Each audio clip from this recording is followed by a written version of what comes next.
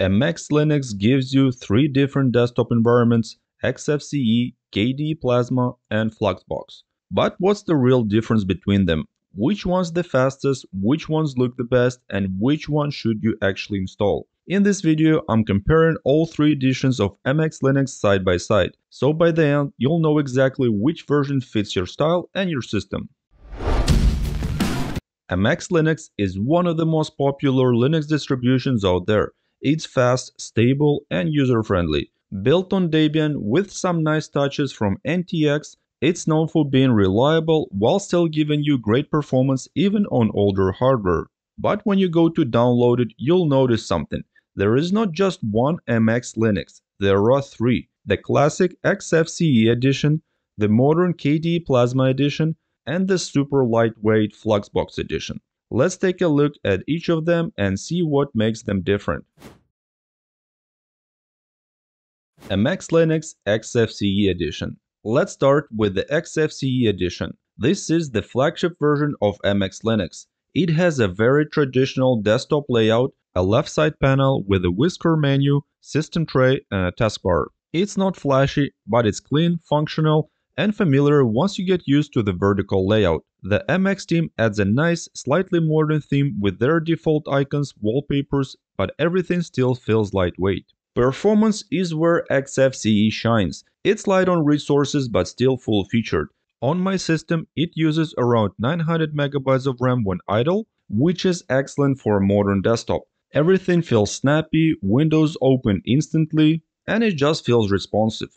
It's a great balance between being lightweight and being complete. You get all the classic MX tools here: MX Snapshot, MX Package Installer, the MX Boot Repair tool.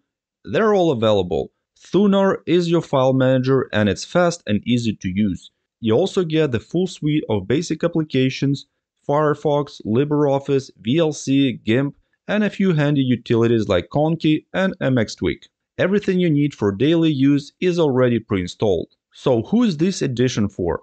Honestly, for most users. If you want a system that's stable, fast, and don't get in your way, Xfce is the sweet spot. It runs well on both old and new machines and is the version the MX team focuses on the most. Pros: excellent balance of speed and usability, full MX toolset, stable and well polished. Cons: the interface is a bit dated compared to modern desktops and customization options are more limited than KDE. But overall, this is the default MX Linux experience and it's rock solid. MX Linux KDE Edition. Now let's move on to the KDE Plasma Edition. Right away you can tell this one's flashier. It looks beautiful out of the box. KDE gives you slick animations, a polished system tray, and lots of small design touches. MX ships it with a light, clean theme that blends well with Plasma's modern design language. Despite being feature-rich, KDE Plasma has become surprisingly lightweight in recent years. On MX Linux, it idles at around 1.5 GB of RAM, which is still very efficient for a desktop this powerful. It feels smooth and the animations are well optimized. You might notice a tiny bit more CPU usage compared to Xfce, but nothing major. Since this is Plasma, you'll get KDE's own suite of applications, Dolphin as your file manager, which is powerful and packed with features. You also get KDE Connect, which lets you sync your phone and computer, a big plus for Plasma users. Everything else is similar: MX Tools, Package Installer, and all the usual apps like Firefox and LibreOffice are still here. The KDE Edition is great for people who want a modern desktop experience, something that looks polished and is easy to customize. If you like the idea of tweaking every part of your system, changing themes, and having lots of visual feedback, this one is for you. It's also perfect for users coming from Windows 10 or 11, because the layout feels familiar yet refined. Pros: modern design, very customizable, feature-rich, and still efficient. Cons: slightly heavier than Xfce, and with so many settings, it can be overwhelming for beginners. But overall, this edition feels like a professional, modern desktop while still keeping that MX Linux reliability. MX Linux Fluxbox Edition. Finally, the Fluxbox Edition.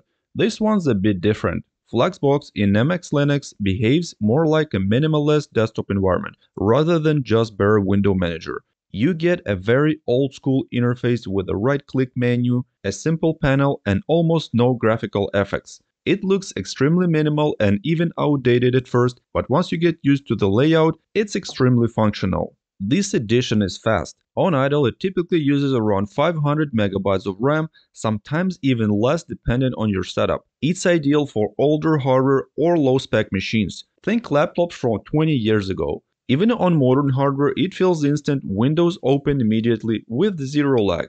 Despite being lightweight, MX didn't strip away essential tools. You still get MX Tools, the package installer, Firefox, Thuner, and all the core MX utilities. So even though the desktop is minimal, the functionality is fully intact. It's just the interface that's minimal. Fluxbox is perfect for users who value pure speed and simplicity above everything else. It's great for very old PCs, minimalists, or advanced users who prefer a lean, no-frills desktop environment. If you're comfortable with using right-click menus or keyboard shortcuts, you'll feel right at home. Pros: extremely lightweight, very fast, and still includes all MX tools. Cons: it's less intuitive and it doesn't look as modern as the other editions. But for pure performance, nothing beats Fluxbox. Alright, now that we've seen each edition individually, let's put them side by side. RAM and resource usage. In terms of resource usage, Fluxbox is the lightest. It idles at around 500 megabytes of RAM, making it ideal for really old machines. Xfce sits right in the middle, about 900 megabyte, which is still super light while giving you a full desktop experience. KDE Plasma, surprisingly, isn't far behind, about 1500 megabyte idle, which is impressive for how feature-rich it is. Appearance and customization. When it comes to looks, KDE takes the crown. It's modern, smooth, and endlessly customizable. Xfce looks classic but clean. You can tweak panels, themes, and icons, but not the same level as KDE. Fluxbox is minimal. It's functional, but don't expect fancy widgets or effects. It's more about simplicity than beauty. Features and ease of use. All three editions come with the same MX tools, things like the MX Snapshot, Package Installer, and Boot Repair. The difference is in how you interact with them. Xfce is the easiest for beginners, simple menus, familiar layout. KDE gives you advanced features and integration, and it can feel a bit overwhelming at first. Fluxbox is the most basic. It's efficient, but you'll need to rely on the right-click menus and keyboard shortcuts more often. So here's the short version. Xfce, for most people, stable, fast, and balanced. KDE Plasma, for those who want a polished, modern experience with all the bells and whistles. Fluxbox, for minimalists or anyone trying to revive an old computer that barely runs anything else. So which one should you choose? If you're new to MX Linux, I'd say start with Xfce. It's the edition the MX team puts the most polish into, and it just works. If you have a newer machine and like eye candy or customization, go for KDE Plasma. It looks fantastic and feels premium. And if you're running on limited hardware or just want a lightning-fast system, Fluxbox is the hidden gem. The great thing is they all use the same MX tools and the same Debian base, so you're not losing anything whichever you pick. So which MX Linux edition do you prefer? Xfce, KDE, or Fluxbox? Drop your choice in the comments below. If you like this video and it helped you decide which one to try, please give this video a like, and if you're new to the channel, please subscribe for more Linux distro comparison and tutorials, and hit the notification bell so you don't miss new videos. Also, if you will have any questions, please drop them down in the comment section below. I'll try to help you if I can. And also, if you like what I'm doing and want to support my channel, you can use super thanks or simply buy me a coffee. I'm gonna put the links in the description. But this is it for today. Thanks for watching. I'll see you in the next one. Bye-bye.